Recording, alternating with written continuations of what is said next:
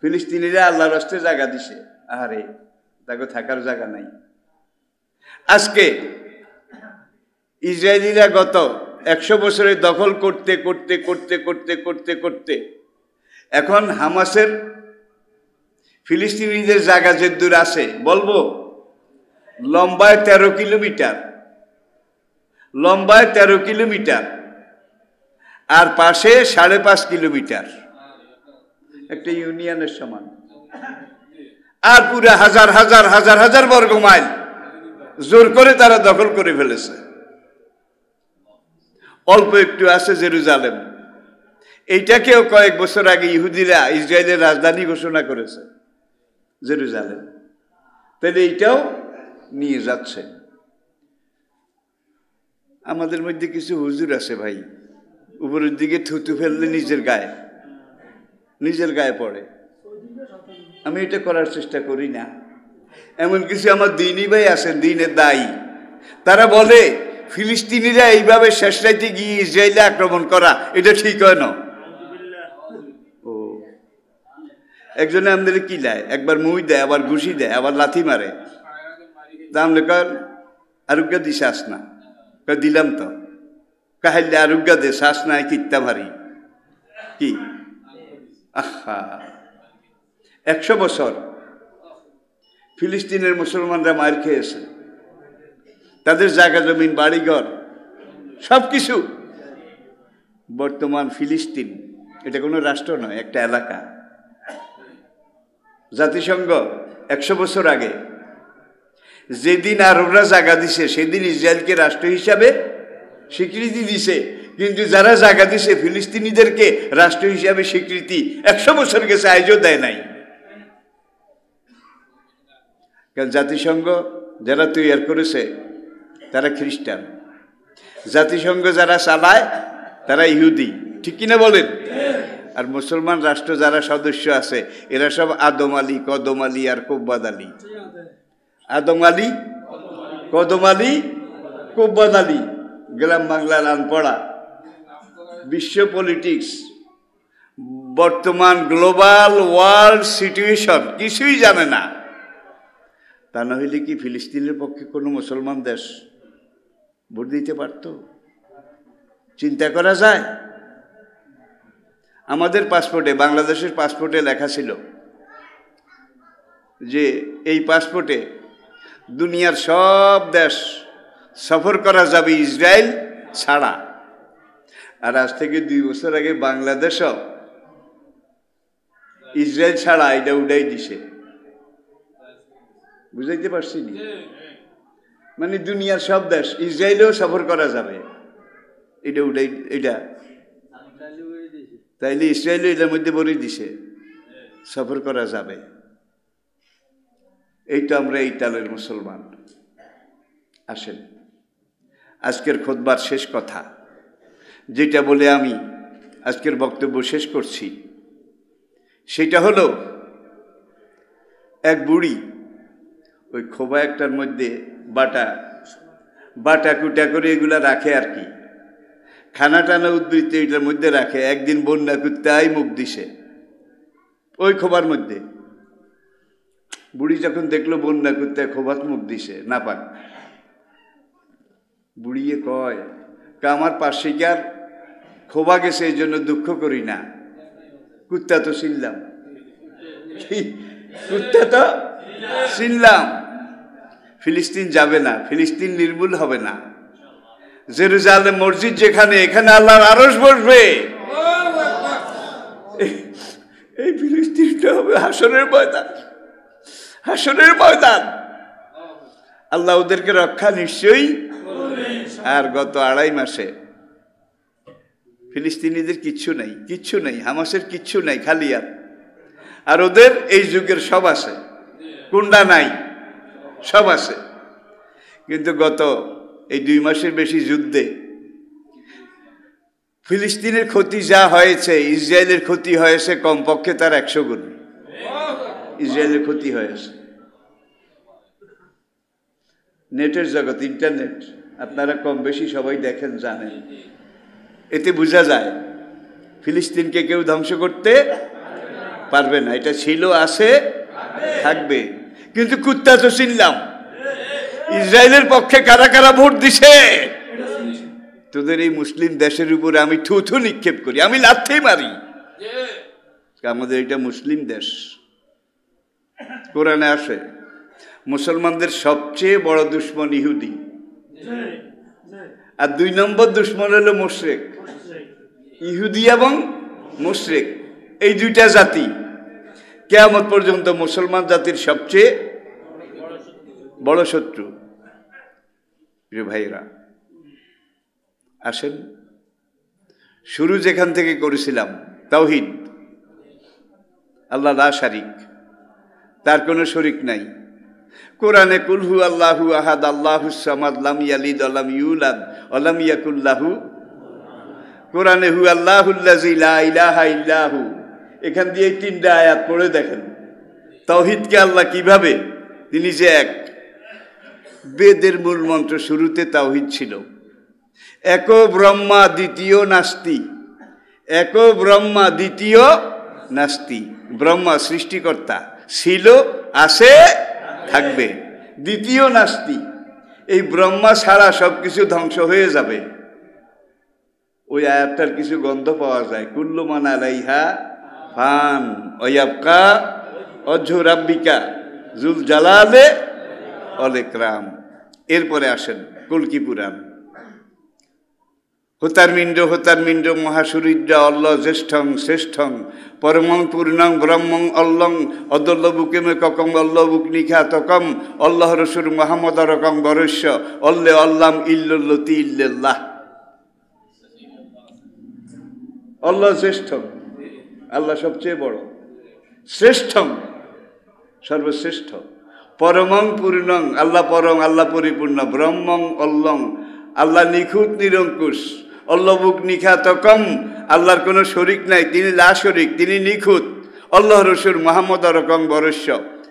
কলকি, কলকির যুগে আল্লাহ রসুল মোহাম্মদ নামে আসবেন। মোহাম্মদ যখন আসবেন ব্রহ্মার বেদ থাকবে না, কৃষ্ণের গীতা থাকবে না, সত্য ত্রেতা দাপর যুগের কোনো ধর্মগ্রন্থ থাকবে না, সবগুলো উঠেল হয়ে যাবে। আল্লাহ রসুল মোহাম্মদ রকম বরস্য।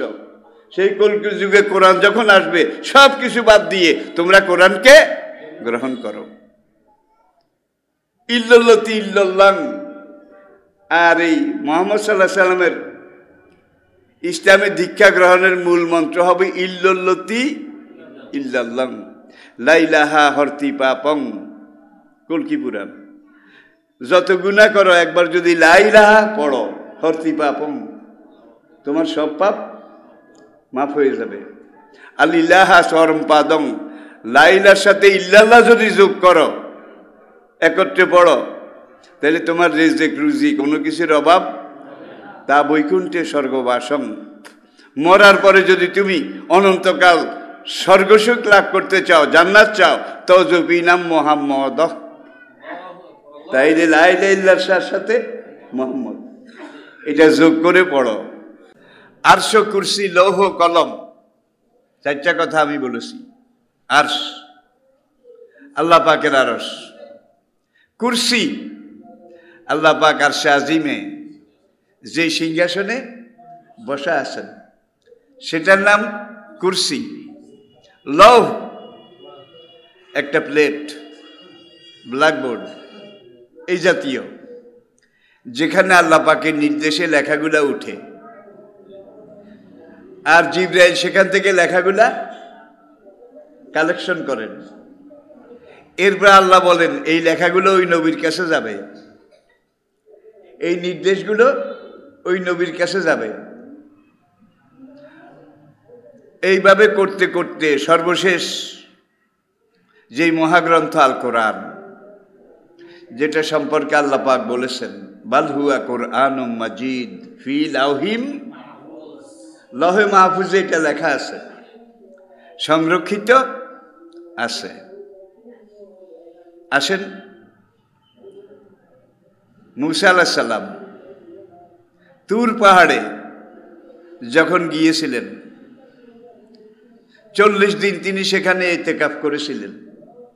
আর বাইনা লাইলা, কোরআন বলছে কতদিন? 40 দিন। 40 দিন তিনি ইতিকাফ করার পরে আল্লাহ পাক তার কাছে তাওরাত কিতাব নাজিল করলেন। একবারে, একদিনে, এক মুহূর্তে, একই সময় একত্রে। আমি কি বুঝাতে পেরেছি? তাফসিরে লেখে যে তাওরাত কিতাবে প্রধানত 12টা নির্দেশ ছিল। নতুন নিয়মে, বাইবেল নতুন নিয়মে যেগুলোকে বলা হয় ওল্ড টেস্টামেন্ট, 12টা নির্দেশ। জমরুদ কাঠের তক্তার মধ্যে লেখা ছিল, জমরুদ কাঠের তক্তার উপরে লেখা ছিল। কাঠগুলো 70টা উটের বোঝা ছিল, 70টা উটের বোঝা ছিল। একদিন, এট এ টাইম, একই সময় তাওরাত কিতাব এইভাবে মুসা নবীকে আল্লাহ দিলেন।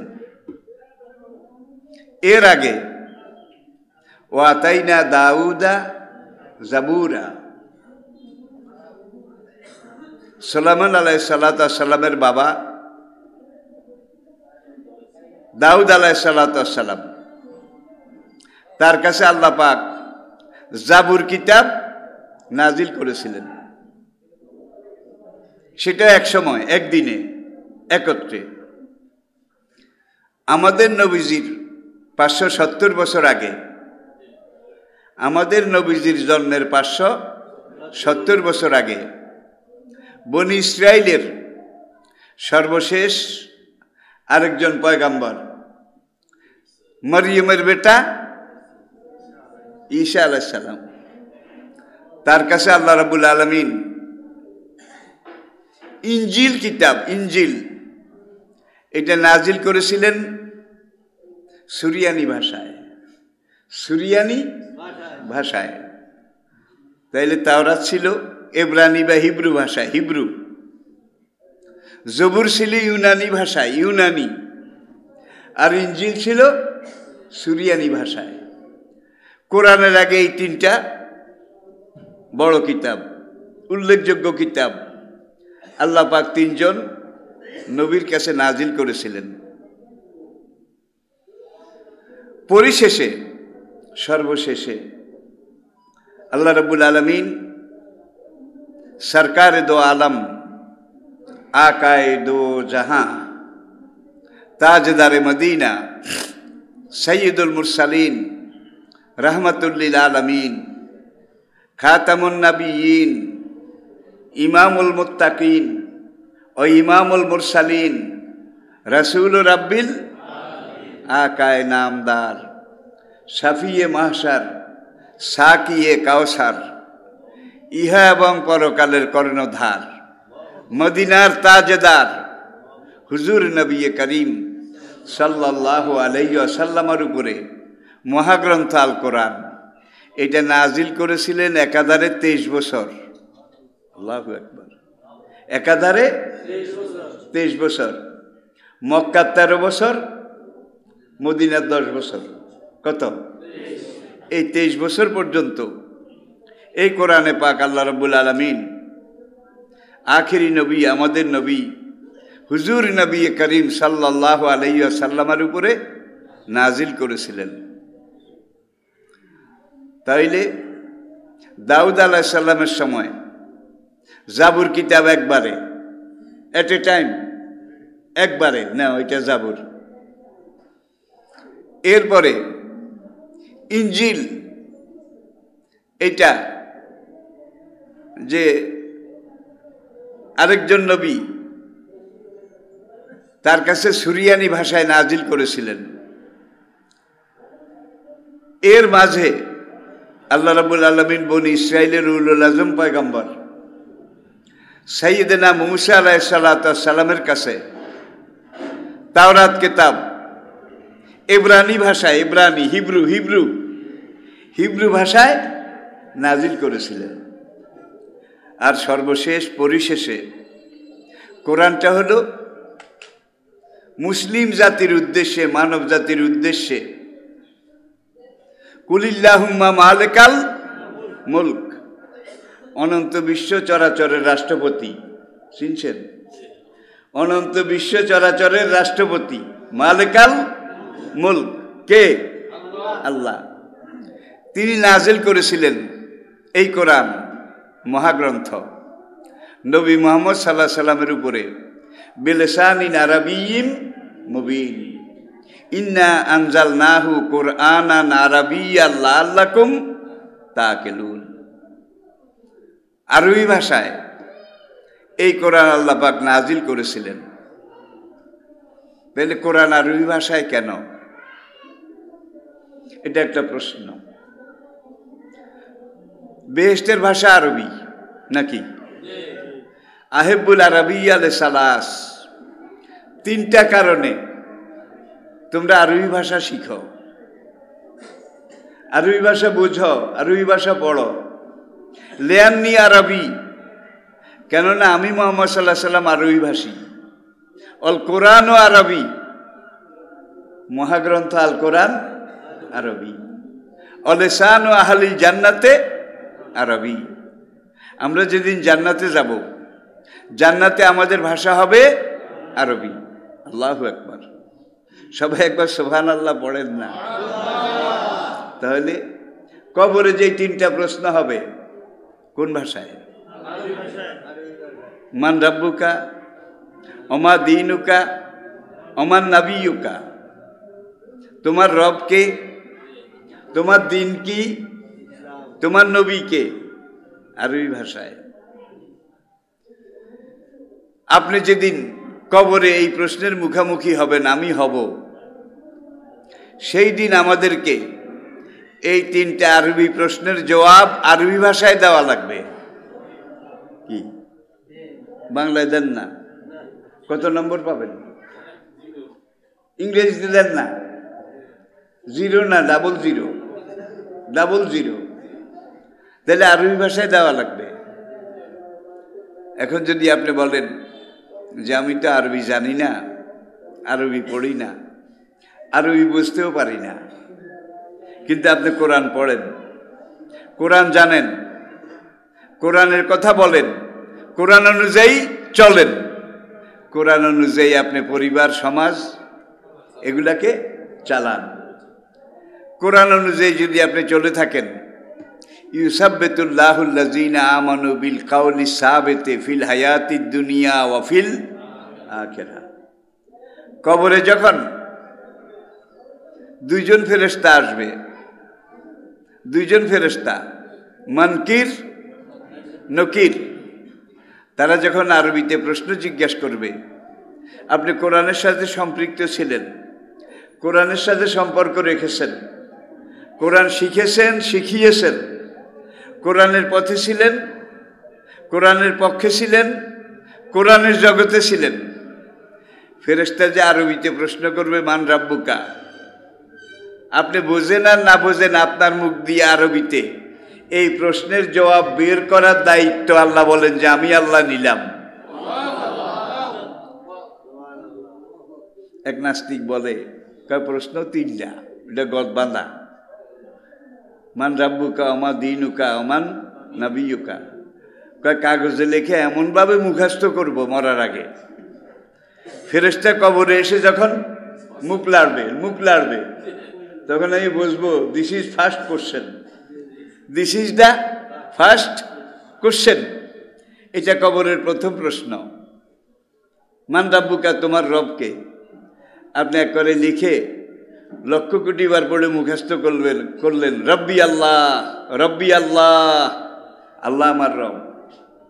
দুনিয়াতে কোরআনের সাথে সম্পর্ক ছিল না, কবরে বাঁচার জন্যে সংক্ষেপে এটা লিখে মুখস্থ করলেন।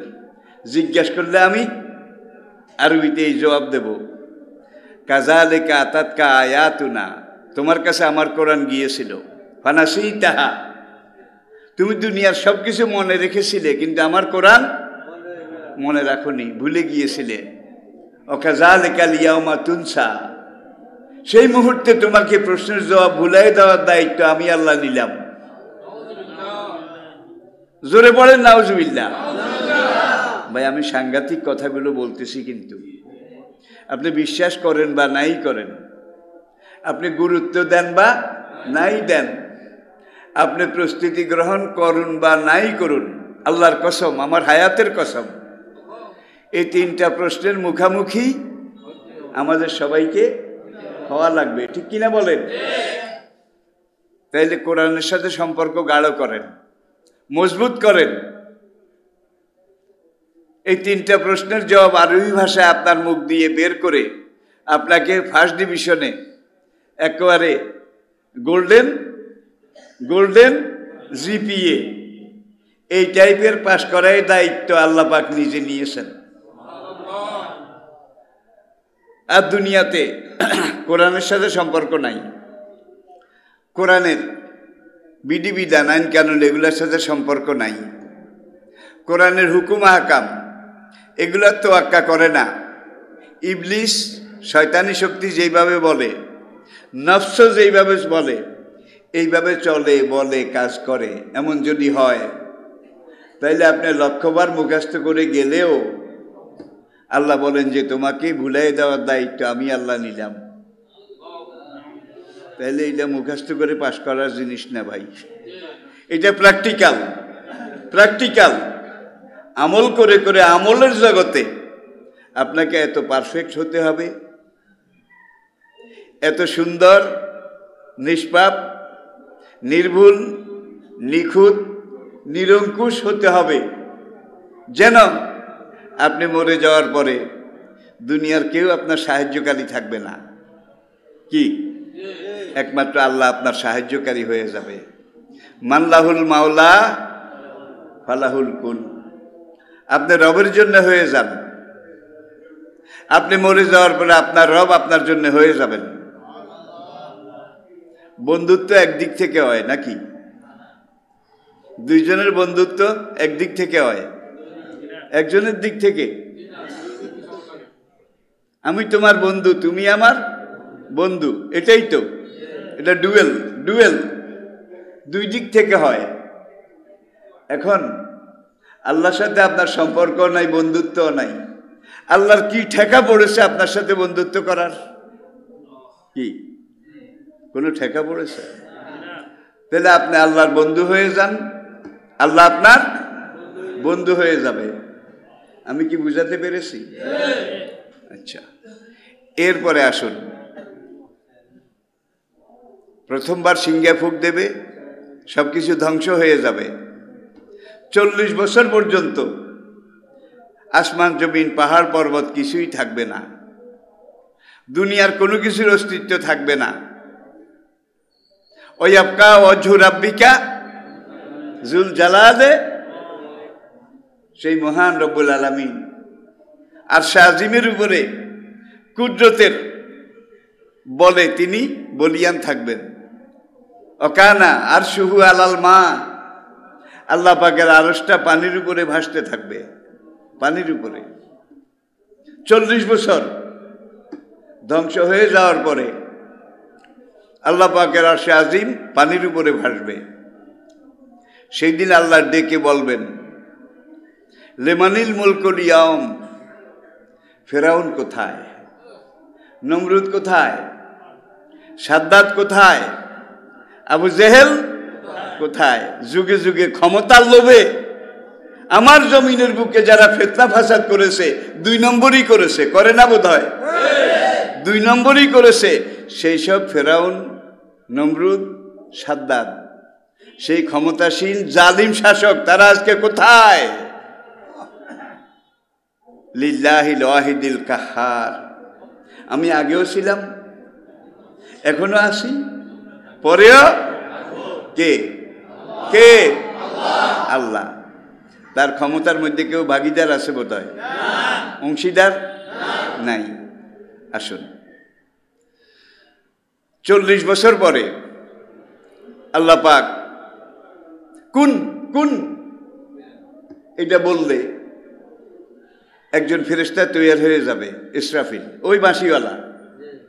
মানে কিয়ামতের বাঁশির ফুতে সব গেছে, যে বাঁশি ফুকাইছে সে বোঝা রয়েছে, কেউ নাই। কুল্লুমান আলাইহা ফান, সব শেষ। 40 বছর পরে আল্লাহ কোন বলবেন, কোন। তখন বাঁশিওয়ালা আর সে আজিমের পাশে ওই বাঁশি মুখে করে দাঁড়াবে। আল্লাহ তখন বলবে নুন ফুক, ফুক দাও। সে বাঁশিতে ফুক দেবে। এইবারও বাঁশিটা একবার ফু দিয়ে একাধারে 40 বছর পর্যন্ত বাঁচবে। এইবার নিঃশ্বাস ফেলাইল কতক্ষণে, কি 40 বছর পর্যন্ত শুধু বাঁশিতে ফু দিছে, একবারও বাতাস টানে নাই। তাইলে হ্যান্ডাম আছে তো, হ্যান্ডাম হ্যান্ডাম আছে। 40 বছর বাজানোর পরে এই দুনিয়া, এই জাহান, আসমান তৈরি হবে, জমিন তৈরি হবে। আসমানটা এখনকার আসমানের মতো আসমান হবে, জমিনটা তামার হবে, তামার, তামা।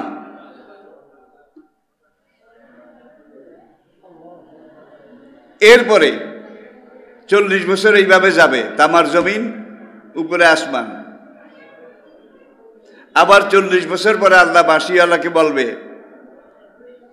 তুমি এবার দ্বিতীয়বারের মতো আরেকটা ফু দাও। এইবার যখন ফু দেবে তখন ইনকানাত ইল্লা সাইহাতান ওয়াহিদাতান, একটাই সিঙ্গার আওয়াজ, বাঁশির আওয়াজ যখন শুরু হবে, ফায়জাহুম মিনাল আজদাসি ইলা রাব্বিহিম ইয়ানসিলুন। আদম থেকে কিয়ামত পর্যন্ত যত মানুষ, যত প্রাণী, যত জীবজন্তু সব তামার জমিন ফুঁড়ে ফুঁড়ে ফুঁড়ে ফুঁড়ে নিচ থেকে হাসরের মাঠে উপস্থিত হবে। কি জন্যে? সম্মেলন। বাবা তোমার দরবারে কেউ ফিরে না খালি হাত, এই গান গাওয়ার জন্যে?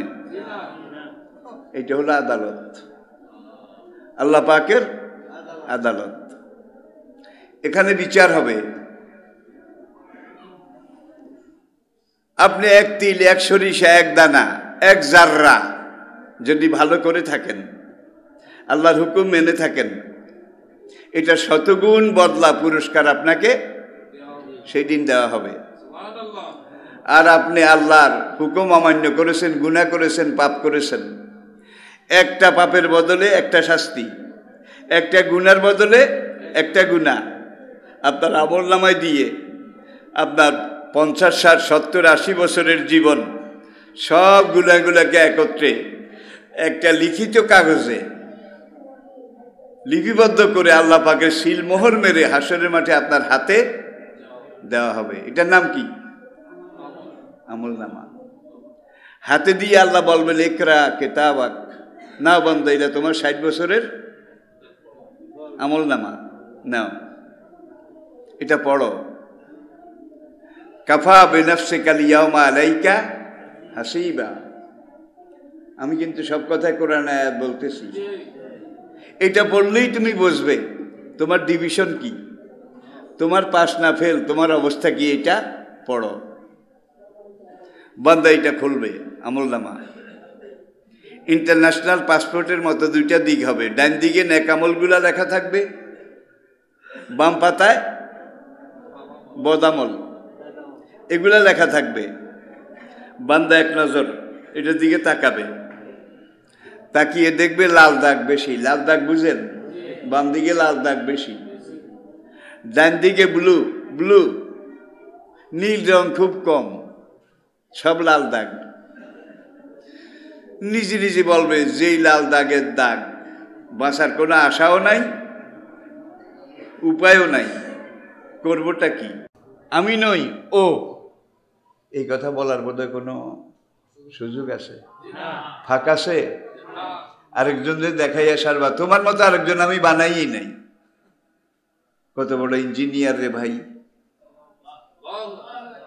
কত বড় কারিগর, কত রকমের চেহারা তিনি বানাইতে পারেন। এই জন্যই তিনি আলা কুল্লি শাইইন কাদির। আসেন এবার, তাহলে প্রাচীন ভারতে 3টা যুগ ছিল, সত্যযুগ, ত্রেতা যুগ, দাপর যুগ। রিপিট, সত্য, ত্রেতা, দাপর। এখন চলছে কলি। কলি বেদের কথা অনুযায়ী এখন কলিকাল। শেষ জমানা। এর আগে যে তিনটা যুগ ছিল, বেদ বলেন, উপনিষদ বলেন, গীতা বলেন, পুরাণ বলেন, কল্কি বলেন, এগুলা ওই তিন যুগের, সত্য ত্রেতা দাপর যুগের প্রাচীন ভারতের যারা মূর্তি পূজা করে তাদের ধর্মগ্রন্থ ছিল। সেখানে আপনি যদি একটু যান, সেগুলো এখন কিন্তু আসল নাই। সবগুলা কি পরিবর্তন, পরিবর্তন, সংযোজন, বিয়োজন, প্লাস মাইনাস। কোরআন যেগুলোর ব্যাপারে বলেছে ইউহাররিফু নাহু, ইউহাররিফু নাহু, হাররাফা, ইউহাররিফু তাহারিফান মুহাররাফুন, যোগ করেছে, কিছু বাইর করে মাইনাস করেছে, কিছু সুবিধা হয় এরকম নিজেরা বানাইয়া ঢুকাইয়া দিছে, যার জন্যে তাওরাত, জবুর, ইনজিল, বেদ, গীতা, উপনিষদ, যুগে যুগে যত ধর্মগ্রন্থ ছিল একটারও আসল কপি দুনিয়ার কোথাও নাই। যেগুলা মার্কেটে পাওয়া যায় এগুলা নকল, নকলের নকল, তার নকল, তস্য নকল, আসলের কাছে ধারেও নাই।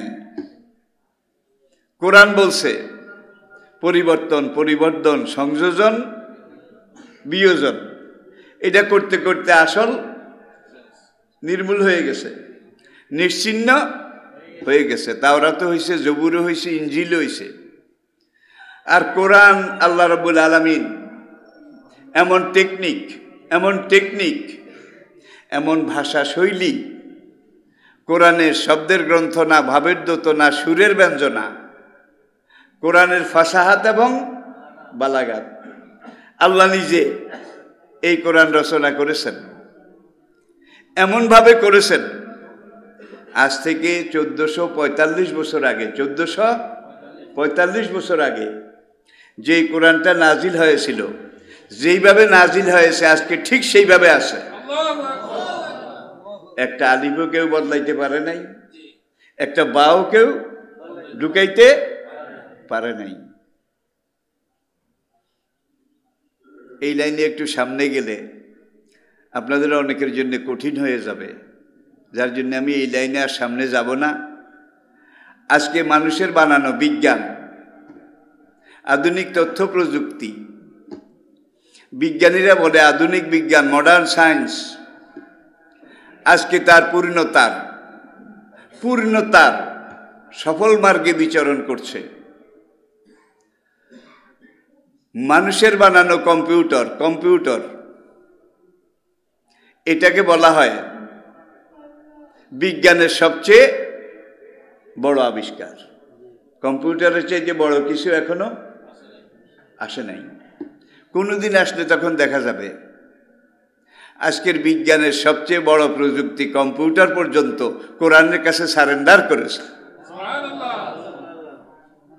কম্পিউটার, কোরআনের ইবারত, শব্দ চয়ন, কোরআন যে অক্ষরগুলো দিয়ে আল্লাহ পাক রচনা করেছেন, আলিফ থেকে ইয়া, আলিফ থেকে ইয়া, এগুলো দেখুন। কোরআনের প্রথম আয়াত বিসমিল্লাহির রহমানির রহিম, এটা প্রথম আয়াত। শেষ আয়াত মিনাল জিন্নাতে অন্নাস। এখন প্রথম আয়াতের প্রথম অক্ষর বা, আর কোরআনের শেষ আয়াতের শেষ অক্ষর সিন। মিনাল জিন্নাতে অন্নাস, নাসের সিন। তাহলে বা কোরআনের প্রথম অক্ষর, সিন শেষ অক্ষর। এই কোরআনের প্রথম অক্ষর, শেষ অক্ষর, এই দুইটারে লাগান, মিলান, কি হয়? বাস। বাস অর্থ কি? পেট ভরে নাই, আর একটু লাগবে। এনাফ, এনাফ, কাফি, যথেষ্ট, সেরে গেছে, অনেক হয়েছে, আর দরকার। আল্লাহু আকবার। এই বা এবং সিনের মাঝে আপনার জীবনের কোনটা নাই? একটা বাইর করেন। খাওয়ার কথা তো নাই, কি বাঁচতে হইলে খাওয়া লাগে। কি খাইবেন? কুলু মিন তাইয়্যিবাতি মা রাযাকনাকুম, যে হালাল রিজক আমি তোমাদেরকে দিয়েছি এখান থেকে বেছে বেছে হালালগুলা তোমরা খাও। কুলু অশরাবু, খানা খাও সঙ্গে পানি পান করো। ওলা তুসরিফু, প্রয়োজনের অতিরিক্ত অপচয় করিও না, খাইও না। জেদ্দুর লাগে এদ্দুর খাও, জেদ্দুর লাগে এদ্দুর খাও। পেট যেন অপূর্ণ না থাকে, তাহলে শক্তির ঘাটতি হবে। আবার পেট যেন ভরি টরি আবার হিলে হিলে শালা ভরে, এমন বোধহয় নাই।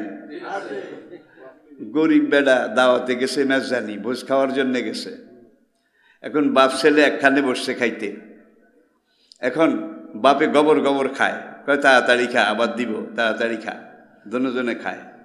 এখন বাচ্চা এক লোকমা দুই লোকমা খেয়ে পানি খায়, এক লোকমা দুই লোকমা খেয়ে পানি খায়।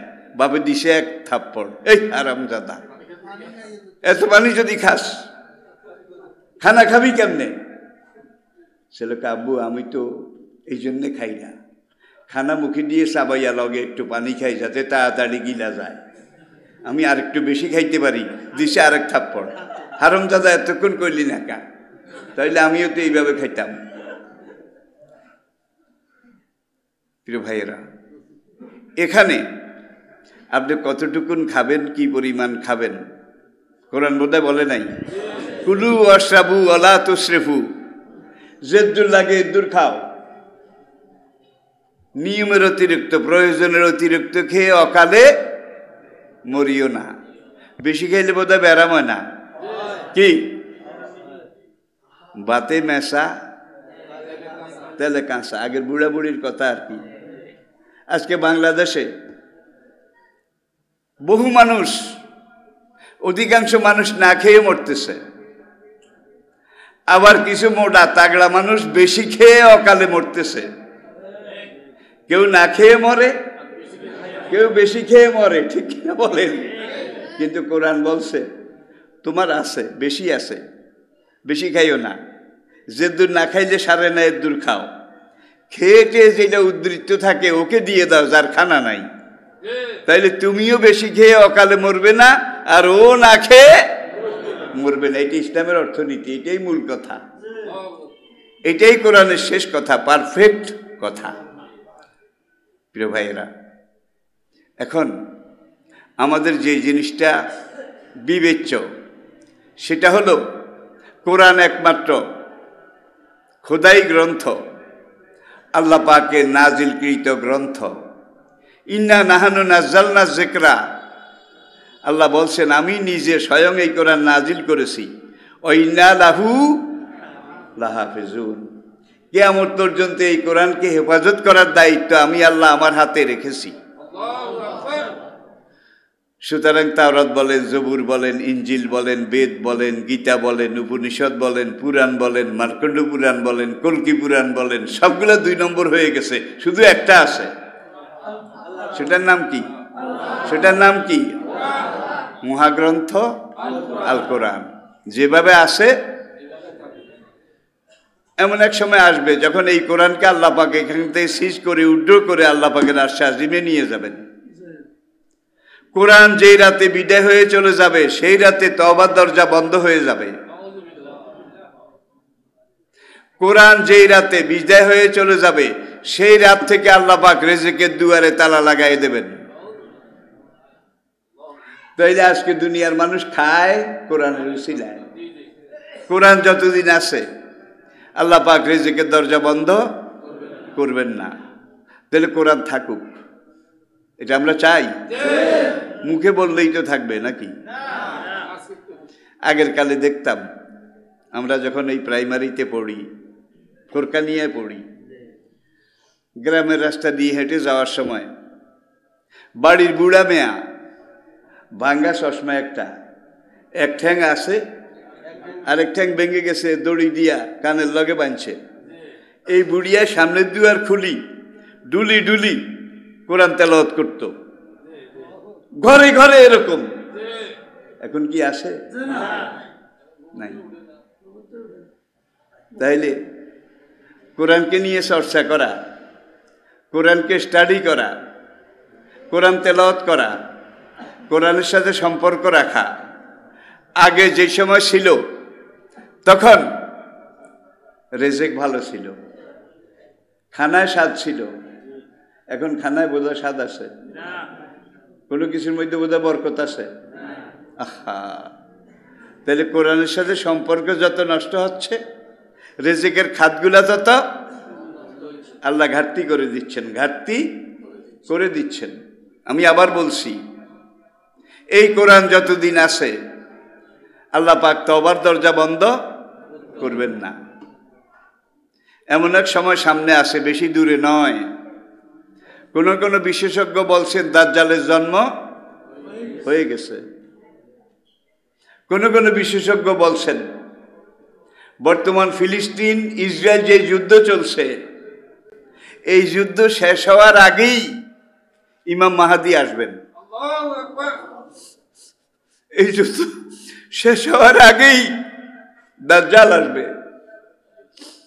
এই যুদ্ধ শেষ হওয়ার আগেই মরিয়মের বেটা ঈসা আলাইহিস সালাম তিনি জমিনে আসবেন। এই জেরুজালেম, ফিলিস্তিন, এটা ধ্বংস হবে না। এটা ছিল, আছে, থাকবে। কিন্তু দুঃখ হয়, জাতিসংঘে মিটিং বসছে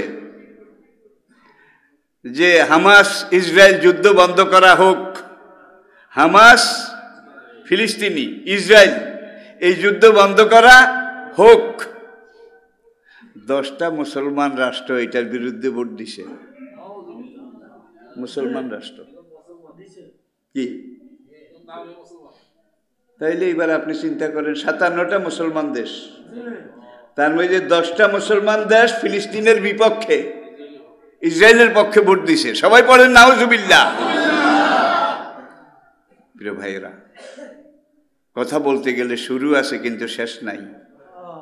আজকের বাইতুল মাকদাস, জেরুজালেম, ফিলিস্তিন, এখানে 5000 নবীর কবর আছে। 5000 নবীর কবর আছে। ইয়াহিয়া, জাকারিয়া, এই থেকে শুরু করে ইব্রাহিম আলাইহিস সালাম, তিনি পর্যন্ত এই ফিলিস্তিনে, এই জমিনে শুয়ে আছেন। তবে প্রায় 2.5 মাস হয়ে গেল হামাস, তারা যে যুদ্ধ করে ইসরায়েলের সাথে, মধ্যপ্রাচ্যের সবচেয়ে শক্তিশালী দেশ ইসরায়েল, পশ্চিমী দুনিয়ারা ইসরায়েলের কত রকমের বোম, কত রকমের পারমাণবিক বোমা, কত কিছু দিছে। এবং ফিলিস্তিনিরা ইসরায়েলিদেরকে আল্লাহর রাস্তায় একটু থাকার জায়গা দিছে, আল্লাহর রাস্তায়, কারণ তাদের বাড়িঘর ছিল না। দ্বিতীয় বিশ্বযুদ্ধ 1948, দ্বিতীয় বিশ্বযুদ্ধ শেষ হওয়ার পরে জাতিসংঘে মিটিং বসলো। জার্মানির হিটলার একজনে 60 লক্ষ ইহুদি হত্যা করেছে। 60 লাখ, হাজার না, 10,000 ইহুদি জীবিত রাখছে হিটলার, একজন অমুসলিম।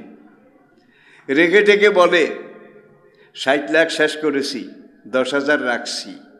এটা এই জন্য রাখছি, আমিও চলে যাব, এই মানুষও চলে যাবে, সামনে যে মানুষেরা আসবে তারা যেন বুঝতে পারে ইহুদিরা কেমন মানুষ। কি ফিলিস্তিনিরা আল্লাহর রাস্তায় জায়গা দিছে, আরে তাকে থাকার জায়গা নাই। আজকে ইসরায়েলিরা গত 100 বছরে দখল করতে করতে করতে করতে করতে করতে এখন হামাসের ফিলিস্তিনিদের জায়গা যে দূর আছে, বলবো লম্বায় 13 কিলোমিটার, লম্বায় 13 কিলোমিটার, আর পাশে 5.5 কিলোমিটার, একটা ইউনিয়নের সমান। আর পুরো হাজার হাজার হাজার হাজার বর্গ মাইল জোর করে তারা দখল করে ফেলেছে। অল্প একটু আছে জেরুজালেম, এইটাকেও কয়েক বছর আগে ইহুদিরা ইসরায়েলের রাজধানী ঘোষণা করেছে, জেরুজালেম। তাহলে এইটাও নিয়ে যাচ্ছে। আমাদের মধ্যে কিছু হুজুর আছে ভাই, উপরের দিকে থুতু ফেললে নিজের গায়ে পড়ে। আমি এটা করার চেষ্টা করি না। এমন কিছু আমার দিনই ভাই আছেন, দিনের দায়ী, তারা বলে ফিলিস্তিনিরা এইভাবে শেষ রাইতে গিয়ে ইসরায়েলে আক্রমণ করা এটা ঠিক হয় না। ও একজনে আমাদের কি দেয়, একবার মুই দেয়, আবার ঘুষি দেয়, আবার লাথি মারে। তাহলে কর আরোগ্য দি শ্বাস না, দিলাম তো কাহাইলে আরোগ্য দে, শ্বাস নাই কিত্তা ভারি কি। আহা 100 বছর ফিলিস্তিনের মুসলমানরা মার খেয়েছে, তাদের জায়গা জমিন বাড়িঘর সবকিছু। বর্তমান ফিলিস্তিন এটা কোনো রাষ্ট্র নয়, একটা এলাকা। জাতিসংঘ 100 বছর আগে যেদিন আরবরা জায়গা দিছে সেদিন ইসরায়েলকে রাষ্ট্র হিসাবে স্বীকৃতি দিছে, কিন্তু যারা জায়গা দিছে ফিলিস্তিনিদেরকে রাষ্ট্র হিসাবে স্বীকৃতি 100 বছর গেছে আজও দেয় নাই। কারণ জাতিসংঘ যারা তৈরি করেছে তারা খ্রিস্টান, জাতিসংঘ যারা চালায় তারা ইহুদি, ঠিক কিনা বলেন? আর মুসলমান রাষ্ট্র যারা সদস্য আছে এরা সব আদম আলী, কদম আলী আর কোব্বাদ আলী। আদম আলী, কদম আলী, কোব্বাদ আলী। গ্রাম বাংলা লান পড়া, বিশ্ব পলিটিক্স, বর্তমান গ্লোবাল ওয়ার্ল্ড সিচুয়েশন কিছুই জানে না। তা না হইলে কি ফিলিস্তিনের পক্ষে কোনো মুসলমান দেশ ভোট দিতে পারত? চিন্তা করা যায়? আমাদের পাসপোর্টে, বাংলাদেশের পাসপোর্টে লেখা ছিল যে এই পাসপোর্টে দুনিয়ার সব দেশ সফর করা যাবে ইসরায়েল ছাড়া। আর আজ থেকে 2 বছর আগে বাংলাদেশও ইসরায়েল ছাড়া এটা উড়াই দিছে। বুঝাইতে পারছি না? মানে দুনিয়ার সব দেশ, ইসরায়েলেও সফর করা যাবে, এটা উড়াই, এটা তাইলে ইসরায়েলও এটার মধ্যে বলে দিছে সফর করা যাবে। এইটা আমরা এই তালের মুসলমান। আসেন আজকের খুতবার শেষ কথা, যেটা বলে আমি আজকের বক্তব্য শেষ করছি, সেটা হলো এক বুড়ি ওই খোবা একটার মধ্যে বাটা কুটা করে এগুলা রাখে আর কি, খানা টানা উদ্বৃত্ত এটার মধ্যে রাখে। একদিন বন্যা কুত্তাই মুখ দিছে ওই খোবার মধ্যে। বুড়ি যখন দেখলো বন্যা কুত্তায় খোবাত মুখ দিছে নাপাক, বুড়িয়ে কয় আমার পার্শ্বিকার খোবা গেছে এই জন্য দুঃখ করি না, কুত্তা তো চিনলাম, কুত্তা তো চিনলাম। ফিলিস্তিন যাবে না, ফিলিস্তিন নির্মূল হবে না। জেরুজালেম মসজিদ যেখানে, এখানে আল্লাহর আরশ বসবে। এই ফিলিস্তিনটা হবে হাসরের ময়দান, হাসরের ময়দান। আল্লাহ ওদেরকে রক্ষা নিশ্চয়ই। আর গত 2.5 মাসে ফিলিস্তিনিদের কিচ্ছু নেই, হামাসের কিচ্ছু নাই, খালি আর ওদের এই যুগের সব আছে, কুন্ডা নাই, সব আছে। কিন্তু গত এই 2 মাসের বেশি যুদ্ধে ফিলিস্তিনের ক্ষতি যা হয়েছে, ইসরায়েলের ক্ষতি হয়েছে কমপক্ষে তার 100 গুণ। ইসরায়েলের ক্ষতি হয়েছে। নেটের জগৎ, ইন্টারনেট আপনারা কম বেশি সবাই দেখেন, জানেন। এতে বোঝা যায় ফিলিস্তিনকে কেউ ধ্বংস করতে পারবে না। এটা ছিল, আছে, থাকবে। কিন্তু কুত্তা তো চিনলাম। ইসরায়েলের পক্ষে কারা কারা ভোট দিছে? তোদের এই মুসলিম দেশের উপরে আমি থুথু নিক্ষেপ করি, আমি লাথি মারি। আমাদের এটা মুসলিম দেশ। কোরআনে আসে মুসলমানদের সবচেয়ে বড় দুশ্মন ইহুদি, আর 2 নম্বর দুশ্মন হলো মুশরিক। ইহুদি এবং মুশরিক এই 2টা জাতি কিয়ামত পর্যন্ত মুসলমান জাতির সবচেয়ে বড় শত্রু। প্রিয় ভাইরা, আসেন শুরু যেখান থেকে করেছিলাম, তাওহীদ, আল্লাহ লা শারিক, তার কোনো শরিক নাই।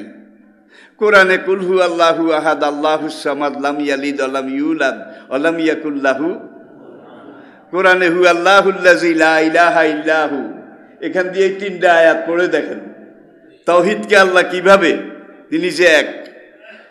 বেদের মূল মন্ত্র শুরুতে তাওহীদ ছিল। এক ব্রহ্মা দ্বিতীয় নাস্তি, এক ব্রহ্মা দ্বিতীয় নাস্তি। ব্রহ্মা সৃষ্টিকর্তা, ছিল, আছে, থাকবে।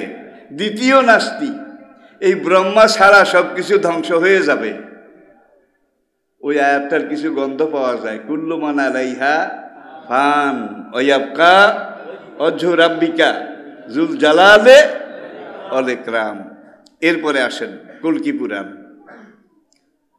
হোতারমিন্ড হোতারমিন্ড মহাসুরিদ্র অল্ল জ্যেষ্ঠং শ্রেষ্ঠং পরমং পূর্ণং ব্রহ্মং অল্লং অদল্ল বুকেমে ককং অল্ল বুক নিখাতকম অল্লাহ রসুর মোহাম্মদ রকম বরস্য অল্লে অল্লাম ইল্লতি ইল্লাল্লাহ। আল্লাহ শ্রেষ্ঠং, আল্লাহ সবচেয়ে বড়, শ্রেষ্ঠং সর্বশ্রেষ্ঠ, পরমং পূর্ণং আল্লাহ পরম, আল্লাহ পরিপূর্ণ, ব্রহ্মং অল্লং আল্লাহ নিখুঁত নিরঙ্কুশ, অল্লবুক নিখাতকম আল্লাহর কোনো শরিক নাই, তিনি লা শরিক, তিনি নিখুঁত, আল্লাহ রসুল মোহাম্মদ রকম বরস্য। কলকি, কলকির যুগে আল্লাহ রসুল মোহাম্মদ নামে আসবেন। মোহাম্মদ যখন আসবেন ব্রহ্মার বেদ থাকবে না, কৃষ্ণের গীতা থাকবে না, সত্য ত্রেতা দাপর যুগের কোনো ধর্মগ্রন্থ থাকবে না, সবগুলো উঠেল হয়ে যাবে। আল্লাহ রসুল মোহাম্মদ রকম বরস্য। সেই কলকি যুগে কোরআন যখন আসবে সব কিছু বাদ দিয়ে তোমরা কোরআনকে গ্রহণ করো। ইল্লাল্লাতি ইল্লাল্লাহ। আর এই মুহাম্মদ সাল্লাল্লাহু আলাইহি সাল্লামের ইসলামের দীক্ষা গ্রহণের মূল মন্ত্র হবে ইল্লাল্লাতি ইল্লাল্লাহ। লা ইলাহা হরতি পাপং, কলকি পুরাণ। যত গুনাহ করো একবার যদি লা ইলাহা পড়ো, হরতি পাপং, তোমার সব পাপ মাফ হয়ে যাবে। আল ইলাহা সরম পাদং, লাইলার সাথে ইল্লাল্লাহ যদি যোগ করো, একত্রে পড়ো, তাহলে তোমার রিজিক রুজি কোনো কিছুর অভাব, তা বৈকুণ্ঠে স্বর্গবাসম। মরার পরে যদি তুমি অনন্তকাল স্বর্গসুখ লাভ করতে চাও, জান্নাত চাও, তো জপি নাম মোহাম্মদ, তাইলে লা ইলাহা ইল্লাল্লাহর সাথে মোহাম্মদ এটা যোগ করে পড়ো। এতস্মিন্নতরে মিলেচ্ছ আচার্যং সমন্বিতা মহামদ ইতি খ্যাত শিষ্য শাখা সমন্বিতা নিরিপর্চ মহাদেবং মরুস্থল নিবাসিনে গঙ্গা জলস্ব সংস্নাপ্য পঞ্চগব্য সমন্বিতা নমস্তে গিরিজানাথ মরুস্থল নিবাসিনম ত্রিপুরাসুর নাশয় বহুমায়া প্রবর্তিনম আল্লাহ রসুর মোহাম্মদ রকম বরস্য অল্লে অল্লাম ইল্লতি ইল্লাল্লাহ। বেদের শেষ কথা যে লা ইলাহা ইল্লাল্লাহ নিয়ে যিনি আসবেন, মক্কার সবচেয়ে বড় কুরেশ বংশে তার জন্মগ্রহণ, মক্কার সবচেয়ে বড় কুরেশ বংশে তিনি জন্মগ্রহণ করবেন। মদৌবর্তিতা দেবং, তার নামের প্রথম অক্ষর হবে ম, দকারান্তে তার নামের শেষ অক্ষর হবে আন্ডুবাঙ্গা দ। প্রথম অক্ষর ম, শেষ অক্ষর দকারান্তে আন্ডুবাঙ্গা দ। মক্কার সবচেয়ে বড় ব্রাহ্মণ পরিবার কোনটা? তার বাবার নাম হবে আব্দুল্লাহ, মায়ের নাম হবে আমেনা। খুঁজে পাইছেন কিনা? তিনি যখন আসবেন ব্রহ্মার বেদ ক্যান্সেল হয়ে যাবে, কৃষ্ণের গীতা ক্যান্সেল হয়ে যাবে, ত্রেতা দাপুর যুগের সব ক্যান্সেল হয়ে যাবে। আল্লাহ রসুল মোহাম্মদ রকম বরস্য অল্লে অল্লাম ইল্লতি ইল্লাল্লাহ। তখন আর এগুলা কোনোটা থাকবে না, তোমরা সেটাকে গ্রহণ করিও। আলহামদুলিল্লাহ, আমি তো 1 মাসের বেশি আমেরিকায় ছিলাম, 1 মাসের বেশি। সেখানে ইসলামের এমন প্রাণ জোয়ার চলছে আলহামদুলিল্লাহ। যেভাবে মানুষ ইসলামের দিকে আসতেছে, এইভাবে যদি আসতে থাকে, আমেরিকান গভর্নমেন্ট বলছে আগামী 50 বছরের ভিতরে পুরো আমেরিকা মুসলিম মেজরিটি হয়ে যাবে, এটাকে কেউ ঠেকায় রাখতে পারবে না।